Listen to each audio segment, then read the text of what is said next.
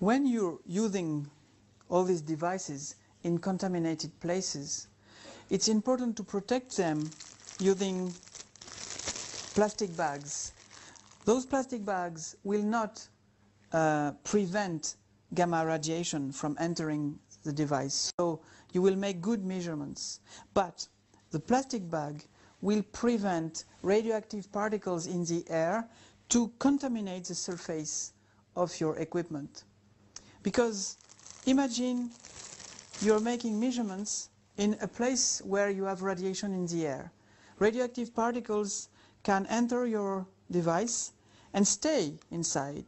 So then, even if you go to a non-contaminated place, it will register radiation. So you will make a wrong measurement. That's why you have to protect all your equipment with plastic bags if you use them in contaminated places. You also have to wash your hands in order to limit the risk of putting radioactive particles on your hands. When you put the plastic bags when you put the plastic bags in another bag used for waste.